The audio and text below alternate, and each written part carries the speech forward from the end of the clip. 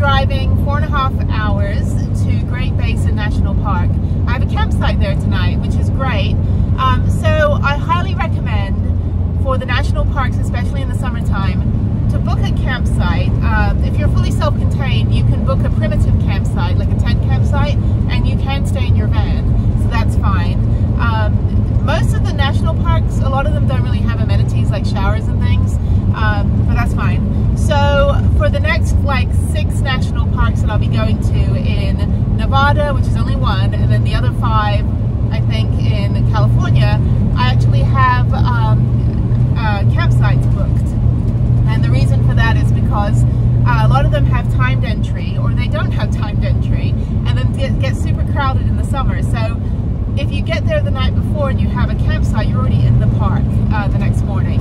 Now for Great Basin, which will be for today on this video, what I need to do is try to do my hike tonight, because I have an 11-hour drive tomorrow down to Sequoia National Park. So tomorrow is going to be a driving day, and then the next day, which I think today's Friday, so tomorrow's Saturday's driving day, which is fine because, you know, I don't really want to go somewhere when it's super busy. Sunday will be Sequoia, and then heading down to Kings Canyon. So then I have a campsite at Kings Canyon tomorrow, Sunday night. Yeah, Saturday night is, tonight, Friday is Great Basin. Then I have Sequoia Saturday night campsite. Then I have campsite at Kings Canyon and a campsite at Yosemite. And so that'll put me through till Monday. And then after that I go into Basin Volcanic National Park. So I have a campsite there too. And then after that into Redwoods. So I think I'm pretty much booked up for places to stay. It's very difficult and not really difficult to find places to park in California, but I really want to stay in the national parks. I think it's a great experience, but also I don't want to be like parking in a neighborhood or something. I want to try to be out in the wilderness. I will keep an eye on this tick bite that I got when I was stranded on my bike packing trip, which you'll see like a couple videos before. So very thankful to everybody that rescued me. I'm never doing that again. I don't think I would ever be able to do the race. I talked to people at the restaurant the night when I was in Silverton, and I was getting a sandwich to go, and the guy next to me is like, yeah, I did the Race the Train race like 3 years in a row. And I'm like, so the locals call it Race the Train because the steam train never wins, and it's the same. The steam train goes the same route pretty much as the mountain bike race. But yeah, I don't think I'll ever do that again. So it was a fun experience. At least I got about 50 miles of riding in 2 days, so that's pretty good. I haven't done a lot of riding this year, but I think I'll stick to downhill mountain biking. So yeah, so now I've got a 4.5-hour drive. It's absolutely beautiful. I'm heading toward Kanab, Utah, and it's so green and like red rocks. It's just gorgeous out here. It's very, very hot though. It is, actually no, it's about 80 degrees right now. But it will be quite cold at Great Basin, which is great. So I was going to go earlier this year, but they had like 12 feet of snow. So what I want to do is just a quick hike. I think it's like 4 miles. I did go to Walmart in Antelope Canyon this morning. So I did, or in Page rather, Page, Utah. So I did get Page, Arizona. It's so close. Like my BLM was 2 miles from where I was going to be going to the tour, and it was in Utah. And yeah, I was in Arizona anyway. It's right next to each other. It's all Navajo Nation tribal land, by the way. So I am, yeah, so I picked up a bunch of like bug spray and like butane, so I can actually boil water and make cups of tea now when I'm at my campsites. I have no idea how to use one of those stoves. I got it for $25 on Amazon. They're usually, jet boils are usually $160 or something, and I found one for $25, so hopefully it doesn't blow up in my face or something. I can't even speak. I'm just driving, and it's been good. And so anyway, I'll see you a bit later.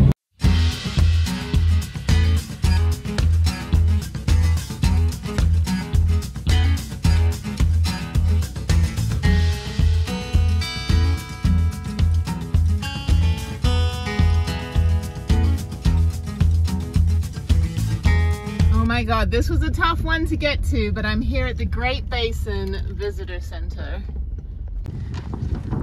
Okay, it's just after 4 o'clock Pacific date time. So I'm gonna go in, hopefully they're still open. I need to figure out where my campsite is and also what hike I'm gonna do. Okay, so let's go in the visitor center, see if I can get my information. All right, okay. So they're very lax out here. So the hike I was going to do is the Bristlecone Trail, and it's closed. There's also no water in the entire, no water in the entire national park. Thankfully I have water, and I have a jet boil, so, or a knockoff jet boil, so I can make tea. So she did suggest from my campsite I can do the Lehman Creek hike, which does go toward Wheeler Peak. There's another Wheeler Peak. It's like the 4th Wheeler Peak I've seen. I did hike up to it in Taos a couple years ago in New Mexico. But yeah, so the Wheeler Peak, the Lehman Creek Trail is the one that's from my campsite. So if I just do 4 miles, 2 miles out, 2 miles back, then that will give me to send me to the Alpine Meadow, she said. There is nothing in this entire town. I went into the little Stargazer cafe or whatever, and I walk in, I'm like, do you have a menu? They go, no, we're not allowed to serve food, but they have coffee. It's just like a little gear store, like a tiny little, like, not even a convenience store. So I need to go down here and take a picture of the proper sign. I'm so glad I'm here. This is cute, but there is nothing. For, you know, I mean, Baker, Nevada has literally like a population of like 200. You'd think that for a national park they would have more stuff, but they don't. So it's kind of like all the state parks in Texas. A lot of them have nothing going on around it. It's like, we want to pour money into your town and there's no infrastructure. So, I mean, I get it. I mean, this is like way out of the way, and it's kind of one of those national parks people generally don't go to. I mean, Zion is 3 hours down the road, so people go down there, and those towns are just built up with like 1,000 million things. So anyway, so I'm going to go this way to the main national park entry, and I've been driving for almost 6 hours, so I would like to do a quick hike. Let's see, Great Basin National Park. The visitor center is not actually in, let's see here, directions, National Park, start, okay, 5 minutes away. So okay, so when you get to Baker, the Stargazer Cafe, not cafe, is right there. Then you go to the visitor center, which is like past the road you have to go on. Then you have to backtrack and go 4 miles this way to the entrance to the national park. It is beautiful out here. But, you know, the national parks in the US are national parks for various reasons. If you ever see like the artist that made all of the posters based on the worst Yelp reviews, where it's like arches, it doesn't look like the license plate, or Yosemite, it's like, you know, bugs will eat your face, or Yellowstone, it's just a big boil, like go home and boil your own water. So it's kind of funny, but it's true. But it's like, people go, well, I don't know why it's national park. It's kind of stupid. It's like, it's for conservation reasons. So if you actually like, you know, research and talk to the rangers and ask them, why is this, you know, a protected area, they'll tell you. Maybe it's the wildlife or the flora or the fauna or the, you know, the ears are popping, the landscape, or, you know, it's protected land, or there's some reason. So just, you know, get your learn on. Go to the little museum that's in the visitor center, learn something. I didn't go in there, I just took a picture, but anyway, so whatever it says in there, that's why the reason this is a national park. But yeah, it's the only one Nevada has. Well, no, they have the Grand Canyon. So they're part of the Grand Canyon, I think. Yeah, they do. Yeah, because you go to Vegas and you go to Grand Canyon. They're part of the Grand Canyon with Arizona. But Utah's got most of the national parks. But Arizona, though, northern Arizona was beautiful. That drive all the way through Kanab, all the way up past where you start to go to Bryce and start to go to Zion. It was just beautiful. That was a beautiful drive. They ended up in the mountains in the Dixie National Forest. I didn't really film anything because I was just like in awe. But it was a long drive. It was 5 hours, 5.5 hours, and I gained an hour. So you know, really it's like 5:30 right now, and it's only 4:30 here. So I'll do that quick hike, and I think I'm going to chill out. You can go to the Lehman Caves tour tomorrow morning. Every day at 8 a.m. they do walk-ins. Now on reservation.gov, which is where you book all the national park stuff, like for camping and all that, it says like it's not available. And so I think the ranger said, well, you know, maybe it's sold out. But then she said every morning at 8 o'clock they do walk-ins. So I think it's just all completely walk-ins. So had I known that, I would have done the cave tour tomorrow morning. But I'll come back through here another time. If I go up to, or when I go up to like, you know, Utah, like northern Utah, then I'll come through here if I go up to like Salt Lake City or something. But yeah, this is really pretty. This is like a Colorado without all the big trees. So yeah, so this is Nevada, and then after this tomorrow morning, because I have to drive to Sequoia tomorrow. So tomorrow morning at like 6 a.m. I'm gonna get up at 5, depending on how I sleep. So get up at 5. It's gonna be cold tonight here, which will be good.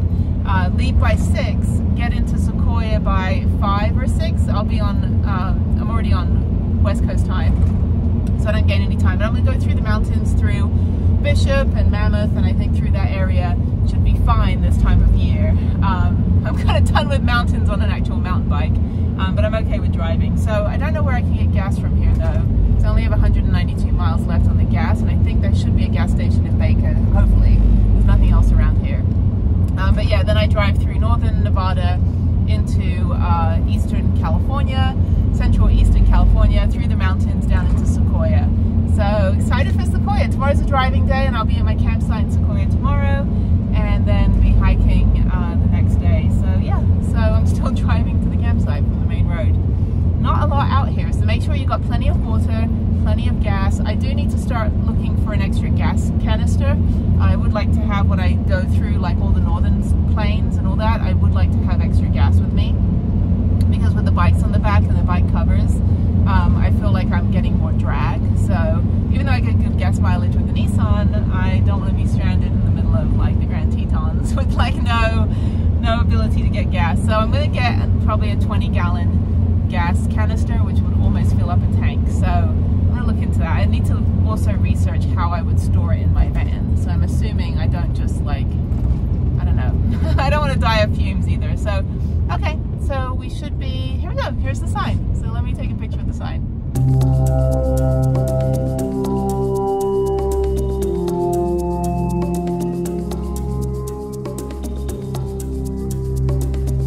I will tell you right now, the Lehman Caves Visitor Center is far more helpful than the visitor center that's outside the park. So go in the park. I missed the turnoff. So the campsite is on the Wheeler Peak Scenic Drive Road, which is kind of where I'll be doing the hikes. Let me go back and do that. It's warm, but it's going to cool down. So yeah, let's go do this. Okay, this is absolutely, this is so beautiful. I've got one neighbor there. This is my camping spot. Let's do a tour quickly. I have a massive parking space. If you have an RV, you're not going to fit in these. These are tent camping. But look, I've got this like platform viewing area right across from the van. Oh my God, there's a bumbling brook. You know me and my bumbling brooks. It is cold up here. This is gorgeous. You know what? I was not expecting anything, but this is beautiful. I've got one tent camper there. I've got me. I'm going to try to straighten up a little bit better. Although that might be all right. This is beautiful. And I don't have anyone next to me. Let's see what's over here. So down here is my own little private little garden with a picnic area. There's rodents. This is adorable. This is like 10 bucks. This is where your tent would be. And then this is the camping stove. Oh my God. Okay, I'm starting my hike. So I have to go up to the road and then start a little bit further down.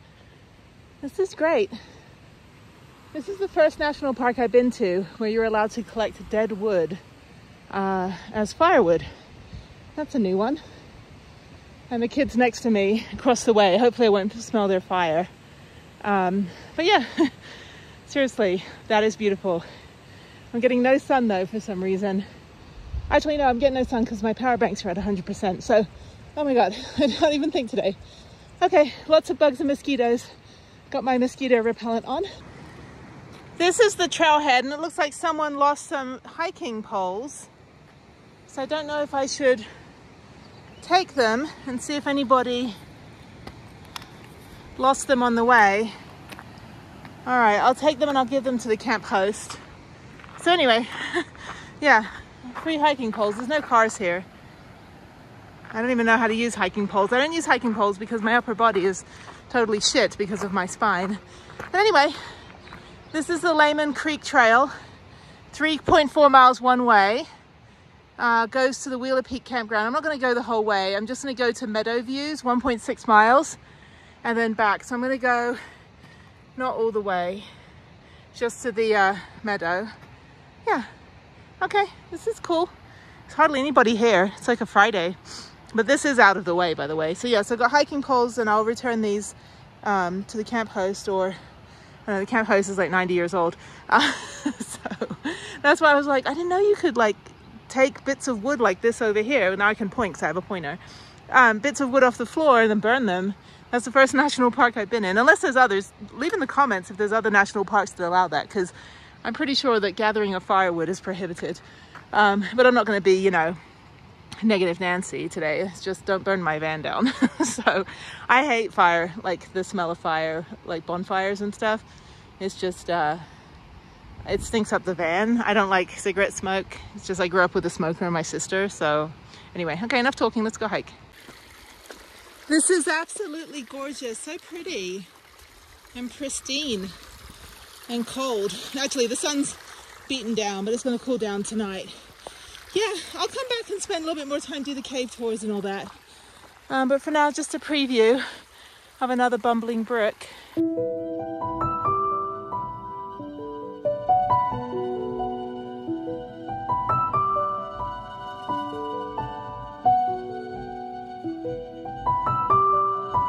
I hear a waterfall, so I'm going to go down this ferry pass.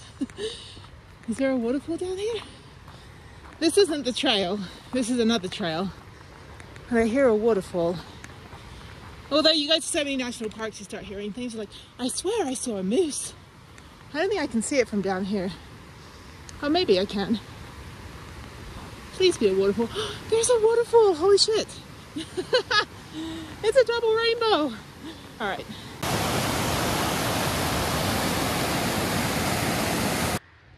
So if you are so bold, you can go to the 2.8 miles more from here, and I've already gone 1 mile, up to the Wheeler Peak Campground. You can take the scenic road as well. It's like an 8 or 10% incline. So my van was a little bit struggling. So I'm 0.6 miles from the trailhead, but I've gone 1 mile. So that means I have 1 more mile of this trail to the Aspen meadow, and then I'll turn around and come back down. It is quite steep. And after driving for 5.5 hours, doing the Antelope Canyon hike, waking up in BLM land, and going to Horseshoe Bend in the morning, it's a lot of walking, but it's good. It's all good. And the sun will set soon. So I'm going west, I believe.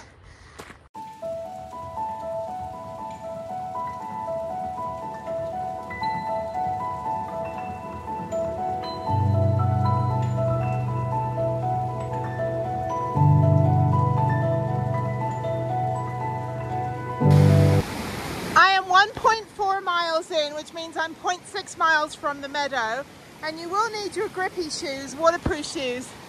But this is gorgeous. So you're hiking in this bumbling brook next to the bigger bumbling brook. So yeah, get your grippy shoes, and if you find hiking poles, they come in useful. So I haven't seen anyone up here. Since it's like after 5, the visitor center is closed, so I'll drop these off in the morning. I don't think I'll drop them off to the camp host. She doesn't seem to look like she leaves her little RV. She looks like she's super old, but that's funny though. It is good though if you get to be a camp host somewhere. I know a couple people doing that this summer, and it's really a great way to kind of, you know, experience a national park or a state park, and, you know, live in your rig for free. Oh, it's very, very steep. I'm also quite tired. And it's very loud, but it's beautiful. That is beautiful. So yeah, it snowed like 12 feet or something over Christmas and the holidays. And so when I tried to come here in January, February, the park was open, but the hiking was closed. So for me, it's like I wouldn't go anywhere unless I can actually do something. You know, I'm not like those people that just go and take a photo at the front of the park and leave, or go get a magnet. So, okay, a bit of a muddy bit coming up. Almost there, half a mile to go. And there it is, 2 miles up from my campsite is the Aspen Meadow. That was quite a trek. That was fantastic though. So yeah, you can go another 1.8 miles and go to the Wheeler Peak, which is way up there. Whew. I don't know what my altitude is. Hang on, let me check.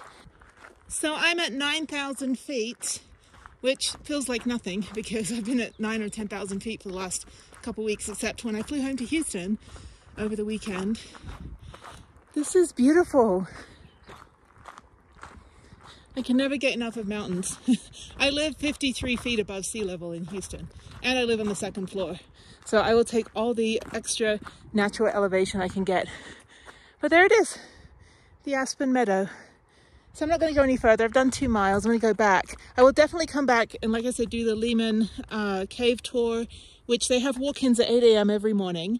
So even though it says it was booked, that's why I didn't do it. I was like, I'll just do an evening hike and then go to Sequoia tomorrow.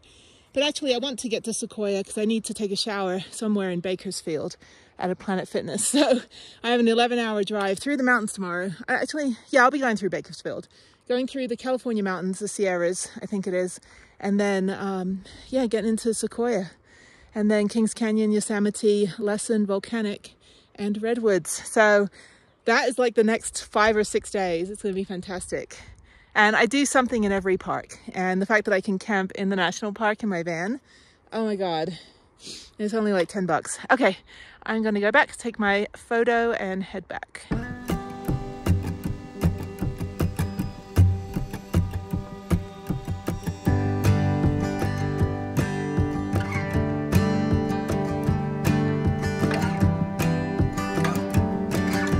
I'm at the end of the hike. That was 4 miles and that was fantastic. So I'm going to go back to my campsite. Sorry, I had to cut you short. I had to pee. But I tell you, these bathrooms are epic. All right. Okay, down the road, downhill, back to my campsite. Ooh, I'm getting bitten by shit. I got to check for ticks now. I'm paranoid. I'm getting ticks in places that I don't think I can check on my own. That's the only downside to solo traveling. Hang on. Here's my PSA. Where's my blue sky? There we go. Hang on. So the only downside to solo traveling is that you don't have anybody else that can like look on you for ticks. So you just gotta have a lot of handheld mirrors and hope for the best. My leg is itching though. I got bitten a lot. Sorry, I like have the hiccups. I got bitten a lot when I was doing my bike packing, and I got 1 tick bite on my back, which hasn't done anything. I mean, I put some antiseptic on it.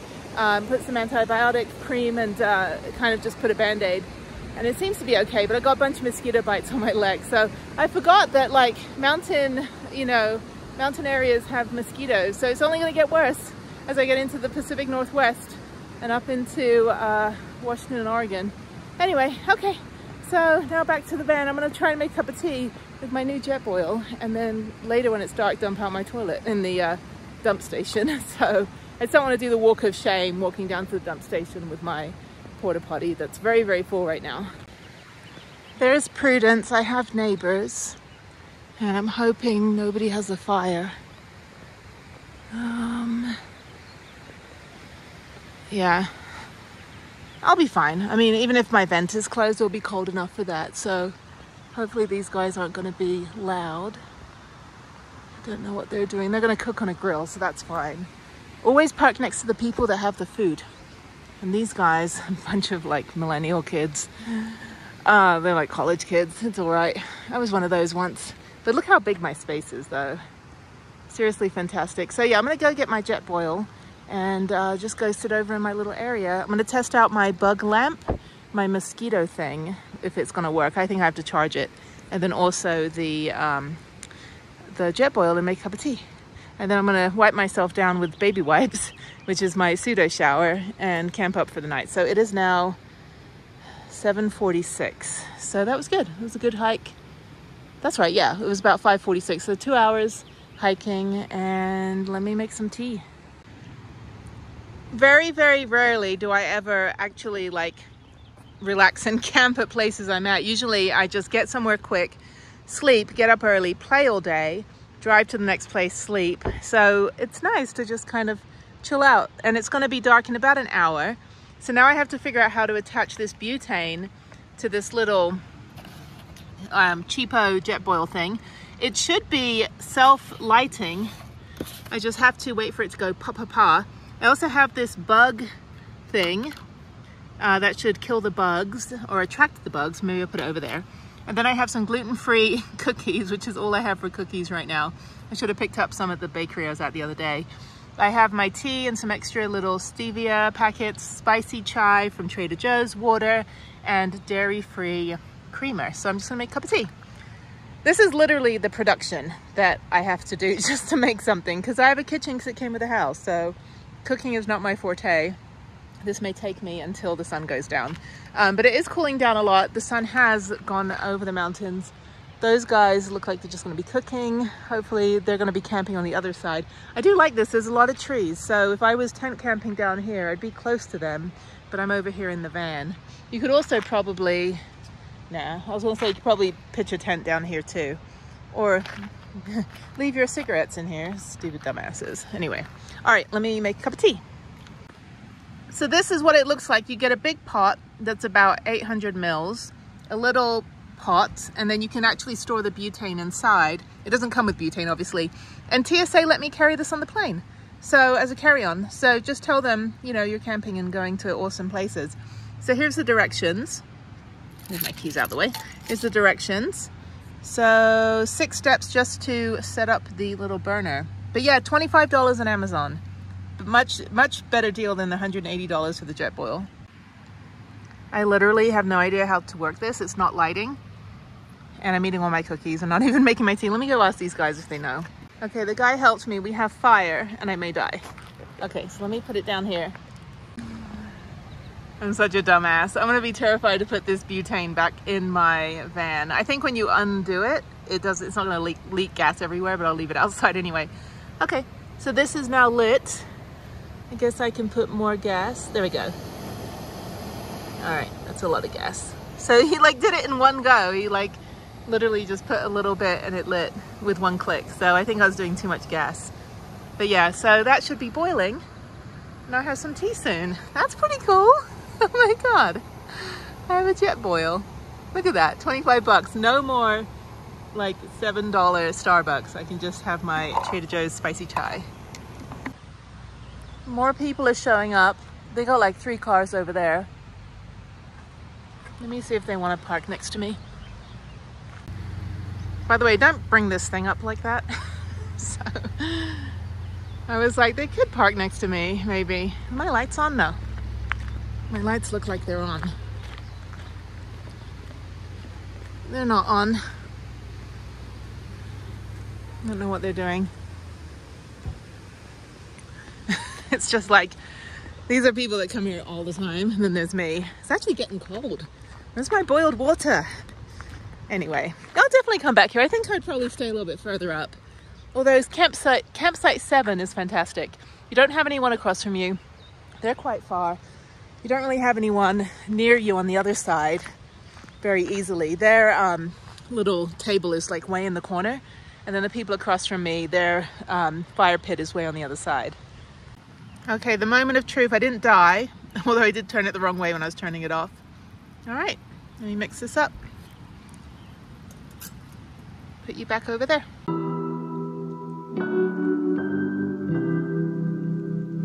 There's a state prison way over there. I don't know if you can see it. It is right there. That is a state prison in the middle of freaking nowhere.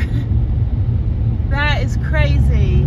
I have reached Tonopah, which is a weird little town, middle of nowhere, and I'm heading toward Bishop, California. So this is the back way. I could go through Vegas, which would put me in 100 and something odd heat. And I've taken the 15 a million times, so I'd rather go this way. This way I go through the mountains, a little bit more interesting drive. Beautiful, beautiful central Nevada. But I'm going to the gas station first, because I really need to get gas. And yeah, so let's get gas, use the restroom, and keep going.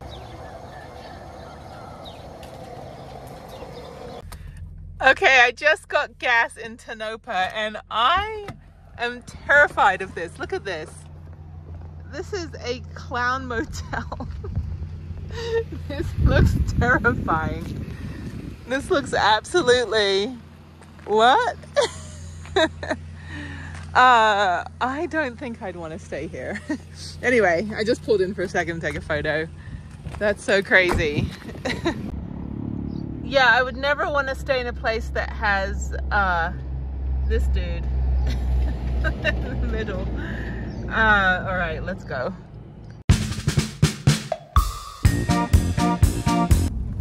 Okay, so I'm at the California inspection station in Benton. This is right past the border.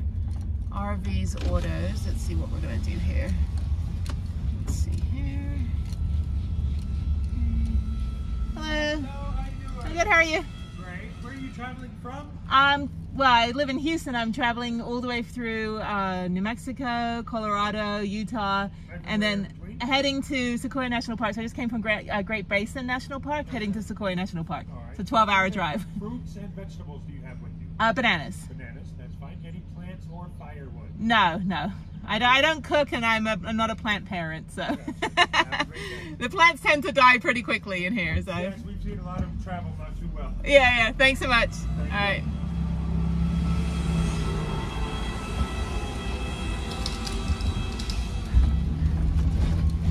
Well, that was definitely not your Texan inspection stations. That was not Border Patrol, that was agriculture. So there's a woman in there cutting firewood. So apparently if you bring your own firewood, sorry for all the bugs, if you bring your own firewood, you have to give it to them to dispose of, and they will give you a whole set of firewood from this area. So, little known fact, which you should actually know, you cannot transport firewood more than 50 miles from where you got it from. So I've just driven like 300 miles or so, and if I had firewood from Great Basin, I cannot bring it into California because that's further than 50 miles.